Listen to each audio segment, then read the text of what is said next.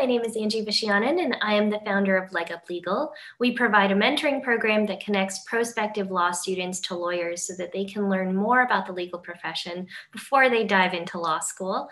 And we've been doing these Zoom meetups to bring in folks that are legal professionals and folks that are familiar with the law school admissions and law school space so that they can talk to you about things that will help you in your legal career. And so I'm really excited today to introduce to you Vito, and he's going to be talking to you about different options for pursuing a JD program for folks who think that they want to continue working and going to school at the same time. So V, I'll let you take it away. Hello, everyone. Great to have you here today on a Friday. Like Angie said, my name is Vito. I'm the Vice President of Enrollment Services for Barbri / iLaw. And if you are thinking about a career in law, at some point you'll cross Barbri's path, as we're big on bar prep and kind of law school success, kind of content and educational resources and all that. And one of the things that Barbri and iLaw we've done is partner with law schools to launch highly flexible hybrid JD programs that address the non-traditional learners, those who are fully employed or want to maintain their career, that you don't necessarily want to pick up and kind of give up your day job and be committed to 3 years full-time at a campus. You have to kind of work to maintain your income while going to law school. And so and I think this is kind of a newer thing. The ABA has not approved many of these other than certain part-time programs. But now with technology, with evolution and some innovation, we're seeing more and more law schools offer what we call kind of in two groups, a hybrid JD program that is both called a variance and a non-variance. And so to kind of keep it simple is this: a non-variance is just your regular JD. It's you're kind of the same as your law school JD that's available to anybody with an undergraduate degree who applies and gets admitted to just like their campus program. And the variance is one where specialized in a certain area of kind of a specialized JD, for example, in intellectual property or something else. And they're typically limited to the seats and caps by the ABA because they're allowing the curriculum to be online because there's a reason for that variance, so that students can take this program while fully employed. In the instance of like UNH's program, where these are employed people who have a career and interest in intellectual property. They want to maintain their IP career, which is, they're typically highly successful professionals in IP already and wanting to get their JD. So that's the variance and non-variance. But I think for today's purposes, you can just think of it as, if I need to be employed and I'm looking to become an attorney, what are my options, right? And really, it is simply this. I'll try to simplify, but hopefully not oversimplify, is if you're looking for that path, if you live near a law school, then you can go to the website and say, do you have a part-time program, right? And typically what that is if they have, most won't, but some will. And then what that means, even if they have a part-time program, you're going to look at their schedule and it'll be like, okay, in the evenings, you come in 3 times a week, or you come in Friday, Saturday, and it varies by different schools. So it's hard to pin down exactly what that schedule is, but look for a part-time program that you could drive to, right? And so that's the first kind of option for you. The second is then you go, okay, well, what if I can't drive, spend 3 evenings a week, and I can only do maybe 1 weekend a month. Can I still get my JD? And the answer is yes, perhaps.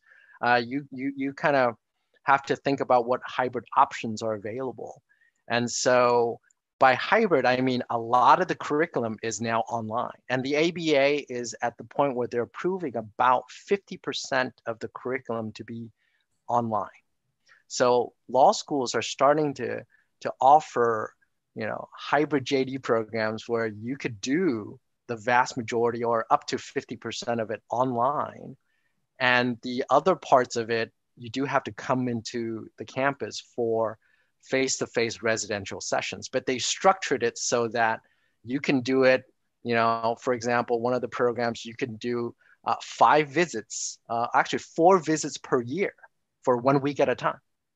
So you can kind of negotiate with your employer and go, hey, I can schedule PTO, or I need to be away, or, I can kind of take vacation and things like that and go to this law school and spend, 4 visits, weekly visits per year, and fulfill that kind of residential requirement. But the rest of it be done completely online, and you can still earn your JD. So those options are becoming more and more available Yeah, now. So something real to quick think about. though, I just, in order to set the foundation, because a lot of these people that are usually on these calls, they may not be very familiar with the law school world at all.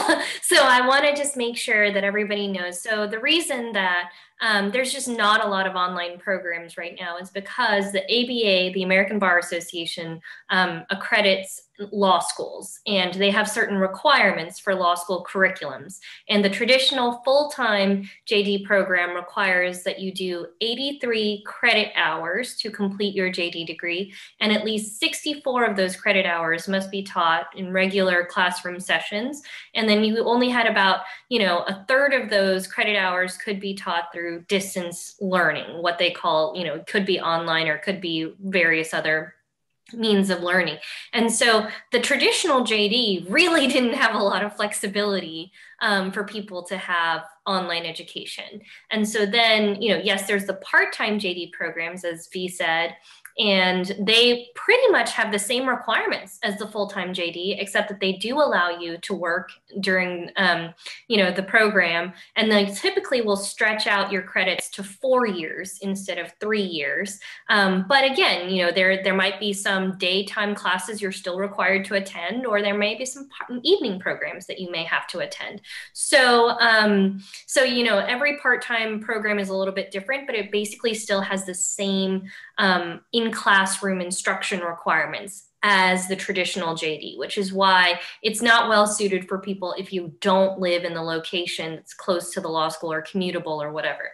And then these hybrid programs started pretty much in 2013, where they requested a variance from the ABA in order to be able to do more distance learning and have more online education requirements. So that's a little bit of the vocab that V's describing. But I think, when I first got into law school, I, didn't really quite understand what were the differences between traditional part-time and these new hybrid programs. So just wanted to break it down a little further. Yeah, and and a little bit later here is during the Q&A session. We'd love to kind of talk a little bit about your background, and happy to kind of walk you through some of my thoughts and advice and how you might want to approach thinking about law school. What are the different options available to you? How to apply, how to maximize scholarships and financing law school. Happy to kind of leverage my experience in talking to a lot of students similar to yourselves and thinking about the law school career. So happy to do that as well. But to kind of, almost transition a little bit is, yeah, so you find the program that, well, first of all, you got to realize, okay, how much time can I dedicate, right? This is, if you're a traditional student, then you just go the traditional route, right? 3 years, you're done. But in these part-time programs, evening programs, hybrid programs, they typically do stretch to about 4 years. So because it is, when it's online, it is going to be stretched out a little bit more. So it's hard to finish in 3. So it's typically the curriculum's about, and they vary school to school, maybe 3.5, 4. And there's a little bit more flexibility to get it done, maybe even more than 4 years. Some students actually have to, because of life, take leave of absence and come back and things like that.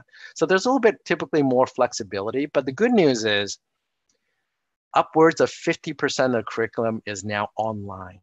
You could do that in the evenings, whenever you want. Most of the curriculum is what we call asynchronous, which means that within a weekly structure, within a semester's confines where you have to get everything done, you have the flexibility to do this online work in the evenings, weekends, during breaks, whenever you can to get it done. So you're not locked into your workday where I'm typically, probably the reason why you sign up for this session is because you have a full-time job or you plan to get a full-time job where you're tied up from, 8 to 6, every day, and you can only do in the evenings and maybe the weekends where you have some time free. And then, like I said, in certain schools have structured it where you only have to come to campus 4 times a week. 4 times a year. So then you kind of book your flights or you drive in, you kind of, and those weeks are intensive. They're like, 8-hour days where you're in class for the full week. That way you fulfill that face-to-face requirement as part of the curriculum where 50% of it is not online. So that's why you have those, the ABA kind of requirement. You do have to kind of complete that coursework in a residential format. And then I'll mention a couple of things. So then when you apply, it's the same, right? These programs are identical in terms of the application process, right? What typically law schools do is they say, okay, you're applying to a residential program, our evening part-time program, or our hybrid JD program. And some even say it's just a hybrid JD schedule. It's the same program, it's just on a different schedule. It's online, spaced out 4 years, and when you come to campus for X number of hours, and then you do the rest of it online. So the same kind of law school application principles and advice apply here, right? Where you want to apply early. Typically LSAT scores matter a lot, as well as your undergraduate GPA a lot, depending on what law schools you apply to. They will have, if you look at, I don't know if Angie, your audience knows the 509 disclosures. If there's a law school that you're interested in, my biggest advice is go to the website or just Google it, the 509 disclosures from each law school you're interested in. Download that PDF and you will see exactly their student profile, their median LSAT GPA, their scholarships awarded to what, who receives what scholarship. So all this is publicly disclosed, but students may not know, right? And so that's what I would recommend. You go ahead and download the 509 and go, okay, this is exactly their student profile. And you'll know where you fit, right? And my recommendation is your investment in your LSAT score and your GPA is well worth it, okay? The other thing, the thing I'll emphasize is the higher your LSAT score, the higher your GPA, the more likely you're to get a scholarship, and to maximize that scholarship is your best route to make law school affordable. There's this saying out there, and I'll be very frank out there with this audience, is typically the lowest scoring individuals pay tuition for the highest scoring individuals in law school. That's just the truth, okay? So if you're in the top 5-10%, you're likely to get just about a full ride. If you're in the bottom 5-10%, you're likely to pay full price. And that full price is subsidizing the top 5% to go to law school for almost free. That's just the reality, right? So as you're preparing to apply to law school, study, invest. It's well worth your investment to boost your LSAT scores if that's your profile to go to a highly ranked law school. Now, there are unranked law schools out there who say, you know what, we care less about LSAT scores and GPAs. We care more about your overall motivation to become an attorney. And we look at the whole applicant in general, but those will be the lower ranked law schools. And there's some really good ones out there. Don't get me wrong. Okay, so you just got to pick the ones that's right for you.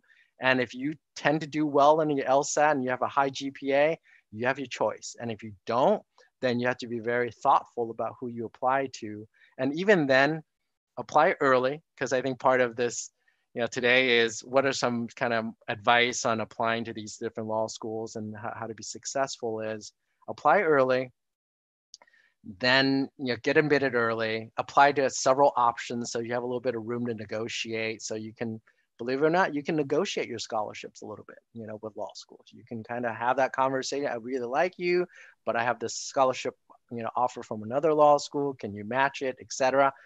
There's that ability to negotiate and have open communications with the law school that you're applying to, even in these hybrid law programs.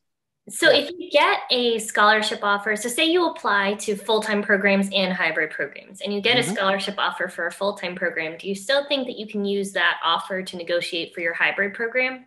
Yes, absolutely. Because from the law school's eyes, these programs are equivalent. They're the same faculty, same curriculum, just simply delivered in different medium and different schedule, essentially. So I've actually had students apply to residential and say, you know what, I'm now, my life situation has now changed. I have to do this, via hybrid schedule. So can I just transfer everything over? And a law school, I can't guarantee this, but I haven't had a situation where the law school said no, because these are essentially the same program. They've always come back and say, okay, yeah, you can transfer that scholarship over. So that's one way to do it, is leverage all your tools to be a smart shopper, a smart kind of, be a student of the game, right? Download the 509 disclosures, look at what's available to you. It absolutely benefits you to apply early and apply to as many schools as it's realistic, and have open communications with each law school admissions team. Call them, talk to them, ask them questions, engage with them, and then leverage the best offer and make your best decisions off of that. Awesome. So can you tell me a little bit about kind of how the difference in cost plays out? Because I know, I've taken a bit of a glance at some law schools that offer both a part-time, evening program, or part-time or evening program, and a hybrid program. And it seems like the costs are mostly the same. Is that pretty much true across the board, or? Pretty much true across the board, because a law school is fairly protective of the brand and the program, right? So a JD is a JD from their law school. Same faculty, same ABA accredited law school. So they will typically make it so that the tuition is identical. Very minute differences. Now, keep in mind, some law schools will, depending on their audience, will maybe even charge a little bit more for the hybrid program, because it does offer more flexibility. It does take a little bit, or let's just put it that they may offer lower scholarships for a hybrid JD program, just because you're fully employed, and this gives you the benefits of, doing this with more flexibility. Right. So that's where I say negotiate, right? I mean, apply to residential programs, and kind of leverage one to kind of maximize your opportunities for all the other programs. Typically, so are the same professors that teach the regular full-time JD programs also the same ones that teach the hybrid programs, or is it different? It typically is the same. So these are the same faculty members. Now, when you launch a new hybrid JD program, there may be some professors who are more technically savvy, who kind of are the innovators, who say, I want to volunteer to teach this, program online. But that professor will be the same professor that teaches the on-the-ground residential version of that class. So no difference. But you may get, I would say, let's just say you have 50 faculty at a law school, right? You may get 20 of the most tech savvy ones out of the 50 who will teach the hybrid JD program first, but eventually everybody will blend in and kind of have a teaching load. And how about designing it so that it can still be interactive? I think one of the things that people are really scared about is that they're not going to get the same Socratic instruction or everything that they would get in a traditional program if they're all online. What have you done with the law schools that you work with to make sure that they develop a curriculum that is very interactive and that they will be able to learn from? Yeah, that's very important, right? And it will vary by school, right? Depending on if this law school is doing it themselves, if they partner with certain companies to do this, there's different standards. So I can only speak for, the programs that we work with, and we work very hard. We actually spend a lot of resources and investment in building out the law school curriculum so that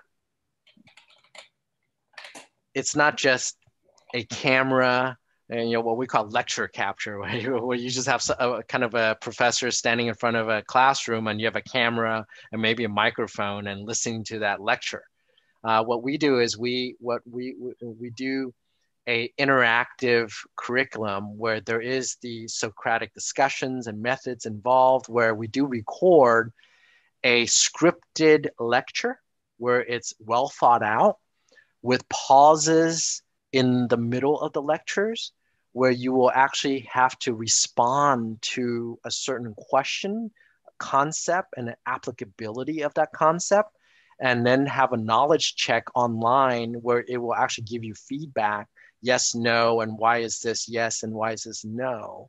So that you want to look for a program that does do that, that has that well thought out design and interactive learning, so that the lectures come to life, where you actually have that engagement with law school professors, so that it's both synchronous and asynchronous, where there's office hours, there's an ability to contact the faculty, with for scheduled conversations and kind of meetings after the classroom, kind of the lectures, etc.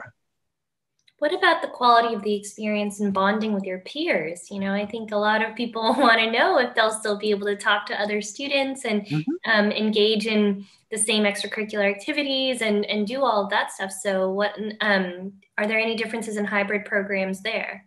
Yeah, a hybrid program will typically, you still have the residential sessions where you come to campus, and those are face to face, extended hours. So, what we find to be true is, our students who are in these hybrid JD programs are typically a little bit older. They are, average age is probably 5 to 10 years older than your typical, out of undergrad applicant. So they're working and they tend to bond over their professions. So they'll link and connect with their classmates who are patent agents or who are in the medical industry, and so but we also build in opportunities for everybody to introduce themselves, to network in the classroom, and also have, oftentimes certain classes, and most of our classes will have a synchronous session on a weekly basis as well.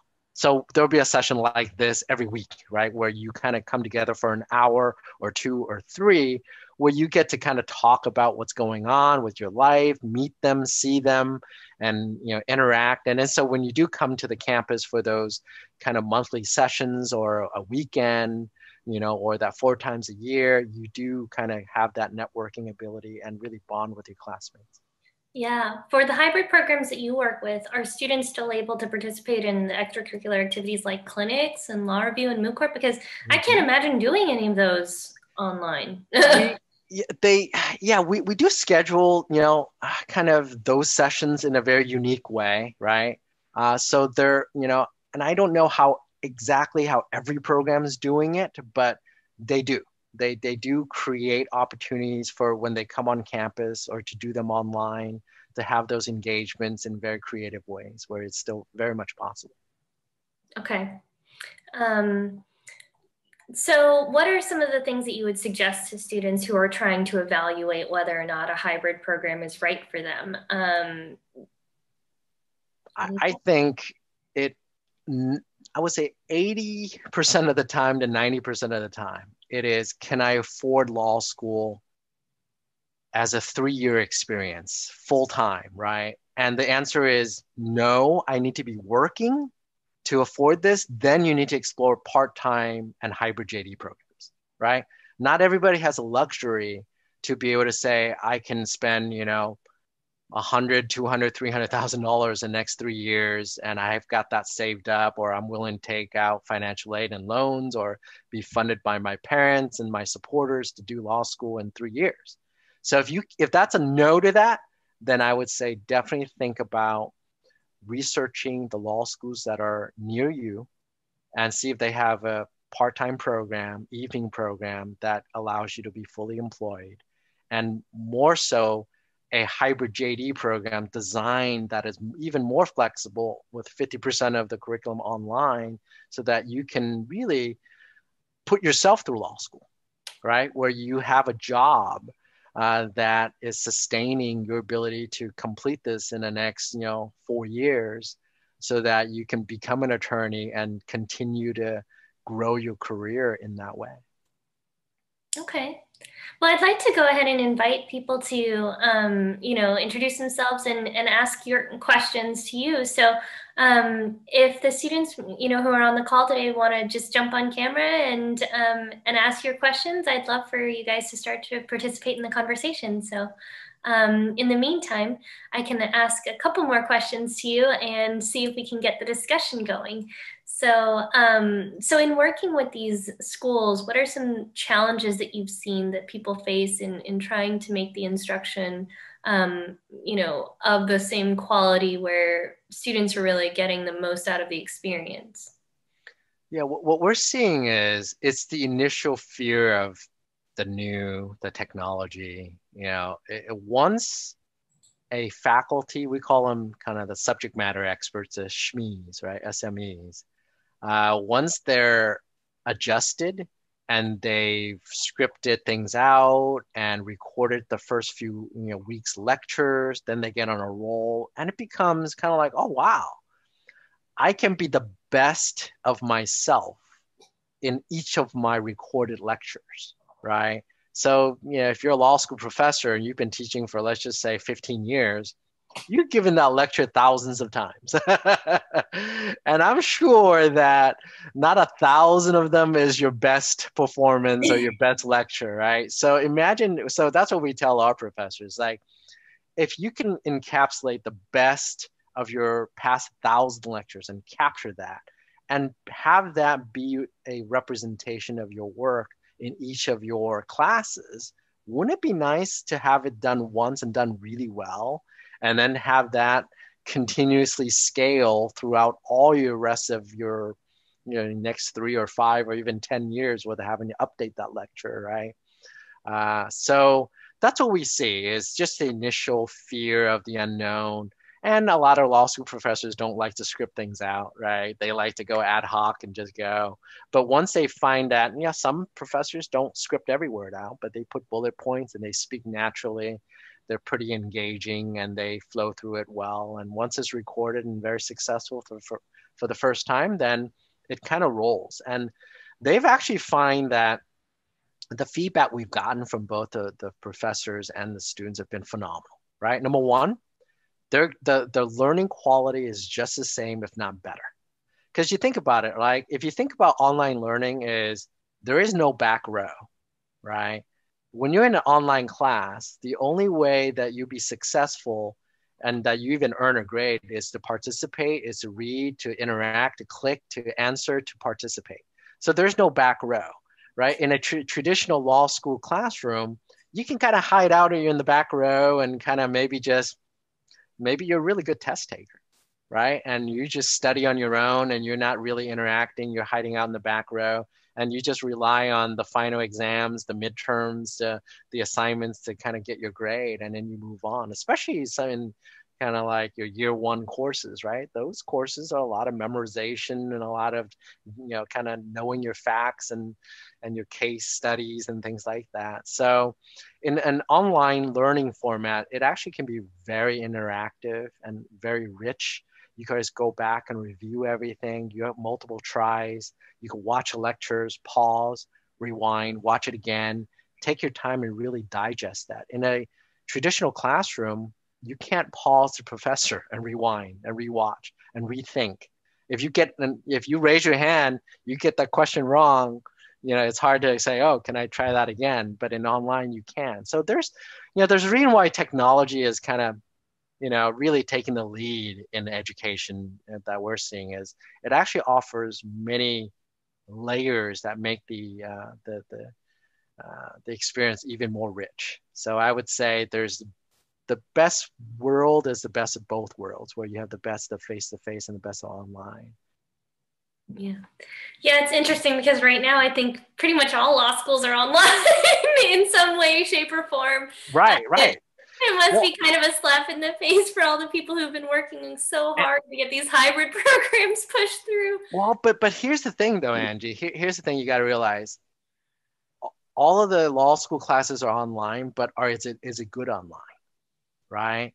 Yeah. Yeah, Because and of that's what I was COVID, saying. That's what right? I'm Because trying of to get at. COVID, a lot of law school professors are just simply putting a camera, putting a laptop 3 feet in front of them and just talking to the class, or it's like, and that doesn't work unless it's well thought out and built out.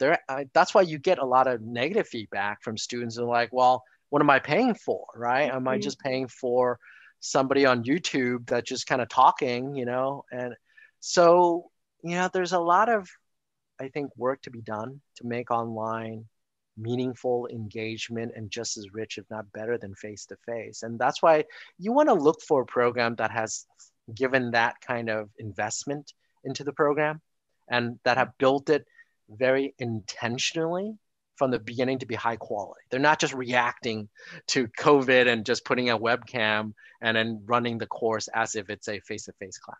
Yeah, one of the things that I found right now is I have a lot of law student mentees and folks who are currently in law school who are doing basically the Zoom School of Law. And, I've been encouraging all of them to, you really got to take yourself out of your comfort zone and really try to connect with other people in your curriculum because I mean, that's part of what law school is all about. You've got to push yourself to interact with the faculty, the other students, your peers, because there's a lot of people who are really craving community right now. And you don't have as easy access to that if you're not on campus. So you've really got to do everything you can to reach out to people and connect with them, whether it's forming a group me between the entire class or a Slack or Discord or whatever it is.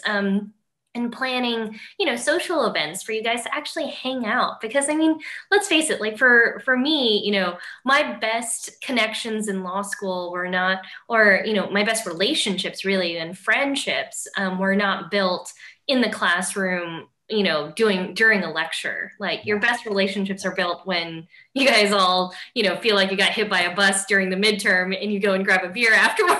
And so you have to really make a special intention in these online environments to do that, to still find ways to connect with each other socially, because that's the really important part. Yeah. And I think, the last thing I'll say on this is everybody's pretty new at this. So go into it knowing that you're going to help shape the experience, right? So kind of take the bull by the horns and say, hey, I like to see this happen. I want to make this happen. I want to network. I want to, you know, like Angie's done here is I want to create opportunities for people to have happy hours. I want to build out a community online. I want to introduce myself to the LinkedIn, colleagues and get connected and have follow-up conversations. And next thing you know, that just becomes the norm, right? If you hadn't spoken up and didn't push your professor in your law school to do that, it doesn't happen because that's the way things have always been, and they're not going to do it unless you ask for it. So Yeah, at the beginning of the COVID pandemic, I wasn't using Zoom this way at all. I wasn't doing these meetups or anything like that. And I ended up going to another attorney's meetup. And literally just one day, it was at the very beginning, in March when everybody was like in full panic mode. And he was like, listen, me and like five of my law school buddies are going to just jump on Zoom and talk about all this craziness. If anybody else wants to join us, like come hang out. And I was like, okay, let's go see what this is all about. And I didn't know this guy. I mean, he didn't go to my law school. He went to, Northwestern, and I went to UNH. And so I was like, you know what? It's just going to be a bunch of people just hopping on and hanging out. I'll see what this is about. cool. And I get on, and sure enough, like there were about 30 attorneys on from all over the nation. And we were just talking to each other about like what was going on in our particular geographic areas at the time with COVID, and how are we changing our practices? How are we adapting right now? What are the emergency measures that we're putting into place to make sure that we keep business running as usual? And it was actually really nice to be bonding with everybody about that. And it was just a casual conversation. And I thought, I bet a lot of students need this right now. I bet a lot of them are, kind of feeling lonely and they need some sort of connection. They need some sort of outlet to be able to talk to a lot of other people who are going through the same thing as them, who are thinking about going to law school or who are currently in law school. So that's why we started these. And since then, it's been awesome because, people come on from all sorts of different states and everybody is just feeling this pandemic just a little bit differently, and so hearing from everyone's perspectives has been really enriching for everyone else in the community, and that's exactly why we do these things. But I think if you're going to a school and you want to be able to implement something like this at your school so that you can really drive the conversations with your classmates, you totally can. You just have to make a special intention about it and just know that, yeah, there are other people who are doing it, but probably not in mass right now. And you could be part of, part of this motion to like lead the way in creating these sorts of environments. So yeah. Mm-hmm. Yeah, I think a couple of folks have typed in some questions. I don't know if we answered them all. I think Alexandra asked, are these programs, online programs, accredited? And so the best way to always, verify that, right? Because there's a lot of law schools in the country, is if the law school is accredited, then all the programs are accredited, right? Their hybrid JD, their part-time evening JD program is the same as their residential. So you always want to typically ask that. And if they're an accredited law school, then all their JD programs will typically be accredited. But you can always ask, and the correlation is pretty high there. And yeah, I dropped some lists of the part-time programs that are available, and also the hybrid programs are available. If you just scroll up in the chat, I dropped some links to those lists so that you can find all of them and research them yourself. Yeah. And I think there's one question about merit scholarship. I think we might have, touched on that earlier already. But yes, right, they're a law school's program, whether it's a residential, face-to-face, or part-time or hybrid, it's the same program. So whatever scholarships you typically qualify for, you can, ask for them the same way, and you should be able to transfer them back and forth. And if they say no, you should ask them why. They're the same program. Does anybody else have questions for V? Oh, here we go. Does Walden University offer an online JD? I don't think Walden University is a law school. I got my MBA from Walden online when I was working for Walden, I don't know, 15 years ago now. It's been a while. I don't think they're a law school. So they do, I think, offer MBAs and PhDs online. Anybody else? Feel free to ask. We're open for questions if you want to talk. I think I saw somebody's already in a program, I think, at Syracuse, right? 3L. Love to kind of hear your thoughts about how that's going, and are you enjoying it? Is it kind of fun for you? Yeah, I can provide some thoughts. Meredith, right? Yeah. So my name is Meredith Anderson. I'm in Syracuse's JDI program. I work full-time as a project manager in Janesville, Wisconsin. Syracuse has a little different setup than I think UNH. So we only have 2 on-campus residencies a year. It's fascinating to kind of hear your experiences. So yours are UNH, correct? Yeah, that's one of our programs. Have you had any play in the Syracuse JDI program? When you say play, what do you mean? You said UNH is one of your programs. Is Syracuse's JDI? No. Yeah, I don't know. I'm kind of looking at Syracuse from the outside in, so I don't have any firsthand experience. Yeah. So I guess my advice to anyone looking at a hybrid program would be to do your research and do it super thoroughly, if that makes sense. Talk to people who are actually in the program, because there's a difference between the opportunities will be open to all students and the opportunities actually are open to all students. So me being in the hybrid program, if I lived in Syracuse, New York, I could participate in the clinics, right? But I don't. So those aren't available. So there's just my advice would be do your research on kind of like what the caveats are to anything. My experience has been decent. So I accelerated the program. I came in as class of 2023, and I'll be graduating in December of 21. So I actually petitioned to take residential classes this past semester so I can kind of compare my hybrid classes with my residential classes. And I would take a residential class any day over one of our hybrid classes, but that's a personal, right? Like a personal opinion. What are the differences, Meredith? So I travel a ton for work. I don't always, like if I'm on a plane, right, I don't have internet. If I'm flying, right, I can't stream a video. Whereas if I have homework in one of my regular classes, like it's just homework, you type out your homework and you turn it in, or you come to class prepared. And so that's one of the differences. For us, there is a significant difference in course offerings between residential and hybrid, right? Because the hybrid programs obviously have to like cater to the mass of, so our class came in at 50 people. The class behind us came in at almost 100. The class before us was 30. So I got super lucky. I got to jump in on 22's classes because I petitioned to take more classes. So I didn't have to wait to take classes as they came around. But there's definitely a difference in the faculty, a difference in the class availability, a difference in even the amount of time for the classes, right? So like a 3-credit class in our program is an hour and a half because of the asynchronous homeworks. Whereas a 3-credit class could be an hour twice a week for a residential class, or it could just be like a 2.5-hour block. And so there are differences in the classes, even in kind of the standards the students are held to. So like JDI, because it's an online program, is held to a different standard by the Bar Association, apparently, or so we're told, right? And so, for example, all of our exams have to be proctored using ProctorTrack. We used to have human proctors, and then the pandemic happened, right?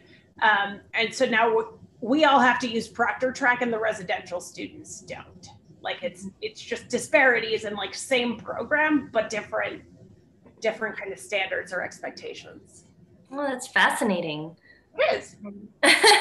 Yeah, I mean, I'm always curious because I went to UNH before they had a hybrid program. So I did the traditional program, but I have chatted with a few UNH folks who are in the hybrid program, and they are having a pretty good experience so far, it seems. But I'd imagine that it varies significantly school to school too. So I've spoken to students who are in a bunch of different hybrid programs, just because I considered transferring at one point in time. Are there any trends between all the people that you spoke to about what they think are the good elements of the hybrid program versus the bad ones? So definitely the positives are most of us who are in this program work full-time, and are getting a law degree from a school that is thousands of miles away from us. And I mean, law school, even if you're in person, right? Law school is what you make it. So I've pushed an independent research project. I've taken residential classes. I've gotten to know a bunch of the faculty, and like I have a trusted group of mentors. And during our first residential on campus, right, I basically forced 5 people to be friends with me. And one of them is like my alter ego down here. She came just to like listen to the webinar and kind of see, because she's gone to real law school before, not like hybrid law school. So my alter ego in the bottom corner there. I'm like, yeah, I basically forced 5 people to be friends. So it's what you make of it. And that's very much the same across all the programs. Yeah, very cool. Very cool. Well, thanks for sharing. I mean, it's the good thing is the trend is going to grow. I can promise you that in the coming years, the demand for more online, flexible learning, hybrid programs is going to grow. So more of these options will come up. And I think, Meredith gives, wise advice is do your research, ask lots of questions, asked to talk to graduates or people who are in the program, but it's good news overall, I think, because, more than a few years ago, you didn't have the option to, earn your JD while fully employed. And sometimes that's the only way many of us can, kind of pursue that career path. Yeah. Very cool. Does anybody else have any questions for anybody? Meredith, me, V? Yeah, there's a couple of questions on the chat that I see, but one from Eileen. What's the difference between hybrid JD and LB honors with qualifying status? I'm not quite yeah, sure. the LLB is Oh, the LLB. Okay. So in the United States, you can't get an LLB. That's the difference. So in the United States, we have the Juris Doctor degree, and you have to go and get a bachelor's degree, a 4-year bachelor's degree, before you can get a JD degree. For foreign students that are on this call, I completely forgot that this. For foreign students who are on this call, there is a Bachelor of Laws degree that many countries do offer, and it's typically a 5-year degree straight out of high school, and it's like it's an equivalent of a bachelor's degree. In the U.S., we have this wonky system where you have to go get a bachelor's degree first, then you can do your JD degree. So that's the differences. And then let's see, my fiance is in the military, and if he's able to convince me to move with him, it'll be in the middle of one. Is it possible to transfer from one school to another school's part-time program? Ooh, yes, but really difficult because the curriculums are going to be a little bit different, and the requirements are going to be different. But V, I'd love to get your thoughts on this. So basically, you probably have the same shot of transferring if you were in a residential JD program, right? And typically, law schools don't like you transferring from one because that's the brand.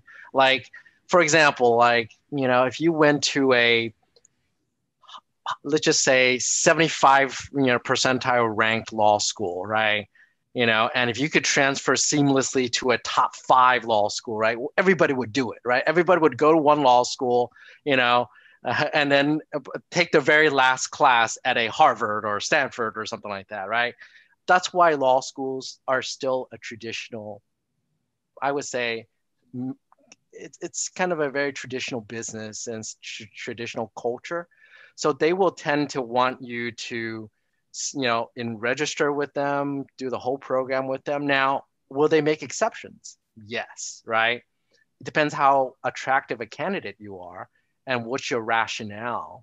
If you come from, if your credits are from a really great law school and you had a legitimate reason why you're wanting to transfer this law school because of a certain class, or you moved, or something in life happened where you're no longer able to complete it at that law school, but you're in great standing, then it's all about your ability to negotiate, right? Law schools want great students with great backgrounds, test scores, and everything, right? So make your case. And as long as your profile is strong, I would say it never hurts to ask and to make your best argument as an attorney would, and see if it works. But in general, they don't encourage it, and it's not as easy as you think. Do you think that the admissions cycles are more competitive for traditional programs than hybrid, or is it the same? Let me give that some thought. I would say it's about the same. I would say it's about the same. Yeah, a very little difference and that's because the same director of admissions who's admitting students to the residential is also admitting students to the online hybrid programs, right? So their medians blend in. So, law schools operate by rankings, and the rankings are pretty much 50% LSAT score, 50% UGPA, which is undergraduate GPA. And I would even say they put probably 75% weight on the LSAT scores and 25%, that's just my personal, kind of perspective on that. It's a little bit higher on the LSAT score. So the same director is admitting students, based on a school's median, right? And so when they admit somebody above the median, they'll admit somebody below the median to balance it out, so on and so forth. They play this whole complex algorithm almost that each law school does to continue to maintain their medians and to hopefully, go up the medians. So this is still absolutely true that the best thing you can do is to score well in the LSAT or the GRE. Now, some hybrid programs are starting to recognize that these are working professionals and some may actually prefer the GRE. And so don't just limit yourself to LSAT, right? If you're better at GRE and if you happen to be near a law school that accepts a GRE, I would pursue that because some students actually do much better in the GRE. And so if a law school offers GRE option, definitely explore that. But I would say it's typically the same admission criteria and standards for hybrid versus residential. And your best shot is apply early and to do really well in your LSAT and have a strong GPA coming in. Yeah, I mean, I typically advise our students, if you're thinking about going to law school, you should shoot for taking one of the summer LSATs so that you can, make sure that you don't get the score that you want. Yeah. You can still do a retake before the application cycle starts because it starts a lot earlier than people think. I mean, the applications open in August or September. A lot of people have their applications in by December. And, even though they say the application deadline's in March, pretty much everybody's admitted, by January. So it's a lot. Play the LSAT game. It's well worth your investment. I mean, law school is hundreds of thousands of dollars. LSAT prep, like the Khan Academy offers free LSAT prep, content and materials. Do all the free ones. Invest in yourself in that way. $700, even if you pay for a $700 LSAT course, that could be the difference of thousands of dollars in scholarships. Just a few points could be the difference in a lot of scholarships. Yeah. And set kind of, if I were you all and think about law school, I would do this, right? Download every law school's 509, look at the medians, take an initial LSAT and see where you fall and do a little grid where this is, kind of the schools that fall in within your kind of your scale of where you're at in GPA and LSAT, and definitely apply to schools that where you're right at the middle, apply for schools where you're lower, and apply for schools where you're higher, and leverage all three to maximize your scholarship, right? And if you're flexible, you have that option, because that's probably the best use of your time is to kind of be very thorough and do your research and know how each law school sees you, because one law school will see you as average, whereas another law school goes, if we can get somebody with that LSAT and that GPA, we're really happy to give a 50% or 75% scholarship to. Whereas another law school goes, we'll think about admitting you, but you're going to pay full price. It's a big difference. Yeah. The ABA 509 reports, by the way, are required disclosures for every ABA accredited law school. So every law school has to put into a report, what their LSAT scores are, and their medians and 25th percentile and 75th percentile for their LSAT, GPA, for people who are admitted, as well as employment numbers, how many people get employed every year from graduating classes. They have to put in bar passage percentages. So really dig into those ABA 509 reports and figure out, is this really the quality of school that you want to be attending? If the school is about your same, LSAT and GPA, great, they might admit you. But then if you go and look at their bar passage rates and it's, 40%, that's not so good. And then if their employment ratings are, 20%, that's even worse. So you might not want to go to any law school that you can possibly get admitted to if they're not giving you the quality of education that's going to help you actually get a job. Yeah. And I'll say one more thing about bar passage. So there's a lot of debate out there, right? But typical law school curriculum does not necessarily prepare you to pass the bar. Okay. So that's why, I work for Barbri. So full disclosure, you should look at, as you're researching a school, you'd be surprised at how the correlation is not necessarily that strong that, attending a certain school will either help you or not help you pass the bar. It's sometimes is your effort, is how well you study for the bar and how well you prep for the bar exam is more than anything else. It might be a correlation, but it may not be a result of a law school's curriculum that helps you pass the bar, right? Because if you're the top 1% of law school students out there. You're just of the personality that no matter which law school you go to, you're going to study hard and you're going to pass the bar, right? Because that's the kind of, the engine that's inside you that's going to drive that. So think about that too. And, do your research about what's going to help you pass the bar. And is it really the school's curriculum, or is it your ability to pass the bar? Yeah. Alrighty, well, thank you so much. I know we're at the top of the hour. I really appreciate you spending your time with us, V, and explaining all these great things about these programs to these students. I didn't realize these were options, because when I went to law school, many of them weren't available. So this is an, awesome possibility now for people who are interested in continuing to work and be able to get their law degrees. So thank you so much for your time, and thank you, Meredith, for sharing all of your experiences. Yeah, thanks, Meredith. That's been great conversation, Angie. Appreciate you inviting me on board, and happy to do it. Awesome. And we have our virtual happy hours at 4 p.m. Central this afternoon. So if you want to actually come and network with people, we're going to split everybody into breakout rooms. You're actually going to get to chat with people one-on-one. So yeah, come hang out with us at 4. Bye, everybody.